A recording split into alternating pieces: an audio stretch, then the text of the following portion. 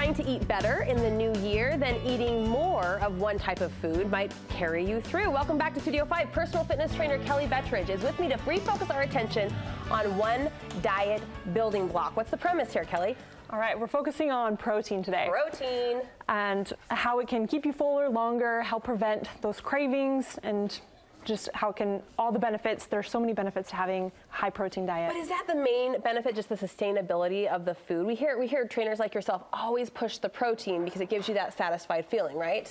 Yeah, there's a lot more benefits to that. You're gonna have better hair, skin, nails. You're gonna lose more weight if you're eating more protein. You're gonna be able to tone up a lot better. It's gonna help prevent soreness. So protein is super important to make sure you're getting a lot of it in your diet. What's the easiest way to get protein? If you're a mom at home and you're trying to really put forward maybe a more healthy home for the new year, what's the easiest way to put more protein on the family table? I mean, the easiest, fastest on the go, protein shakes. They're super convenient. Yeah. You know, you can just grab and go. But there's a lot of ways you can incorporate it. I think when you typically think of protein, you think a slab of meat, and it doesn't have to just be a slab of meat. You know, turkey, fish, Chicken, yeah, right? A good high protein and low fat options. But there's also a lot of ways you can incorporate.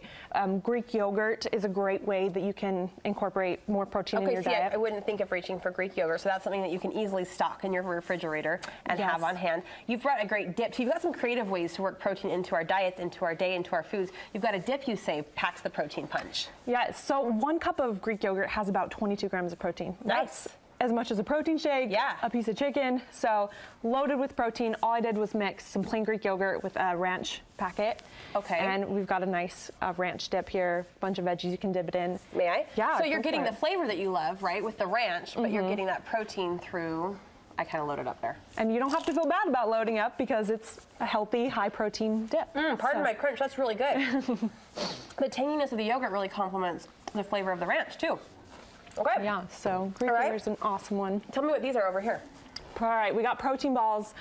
So good for grab and go. I make these weekly, eat them daily. Just great to keep in the fridge, grab when you're in a hurry. What's you in just them? need a snack.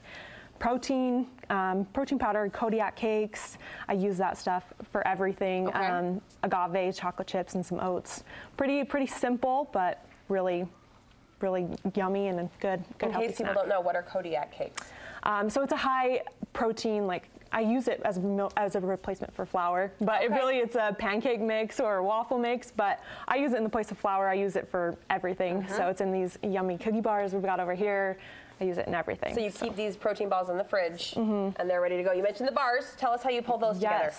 So growing up, my favorite dessert was always Blondies, butterscotch Blondies. Me too. My favorite. So I wanted to find a healthy way, but you know, you eat too much and then you feel sick, and especially after the holidays, all the junk food that we've had. Oh, we all just feel gross right now. Yeah, you just feel terrible. So I wanted to come up with some treats that you still feel great after eating, but you still get all of the flavor in it. You're satisfying your sweet tooth, but not feeling as guilty about it. So what are the ingredients at play here? Super easy. So we've just got a cup of Kodiak cakes. Okay. You weren't kidding. You do use that a lot. I do. Just a scoop of protein powder. So you're putting the powder actually in the mix? In the mix. Okay. I use protein powder is a great way to add in to treats and a lot of different ways to get that extra protein. Do you taste it? You don't when you add in all the right stuff to it. Okay. So enter the chocolate chips. Right? You can, yes. Okay. You can be the judge of that. I'll let you try it out. Does it change the texture? Does it make it gritty or? No, it doesn't. If you mix it right, you mix it well, then it doesn't. Okay. So okay. We're just gonna add. Yep. I'll get out of your way. Sorry. Some peanut butter here. And what should we look for in a good protein powder? There's so many different varieties and products out there. The one I really like to use is IDOFIT because it's got 80 calories and 20 grams of protein. That means all of the calories are coming from protein. You want to make sure that you're going with a whey protein. Okay. But yeah. All right, mixing that in. And is this the final ingredients to my left here? Yes. Okay. This is some agave, right? Yeah, so you can use agave or honey, either one. Pinch of sweetness and then vanilla. And then do you let these set up or bake them, or what's the? So all you do is mix it up. Stick it in a pan. That's it. Put it in the fridge and cut them up. No baking. oven required. Super easy. Okay. While you're finishing those off, I want to ask you about the popcorn because This is new to me. Most people put butter and salt on their popcorn. You're going to sprinkle a little protein powder? Yes. Really? And it actually is really good. It sounds like... That sounds bizarre. Yeah. But it works out in the end. Mm-hmm. Okay. It's really good. All right. And we're sneaking it in there. And then point me to the salad. What have you done here to play up the protein? So you typically look at this and you think, where's the protein?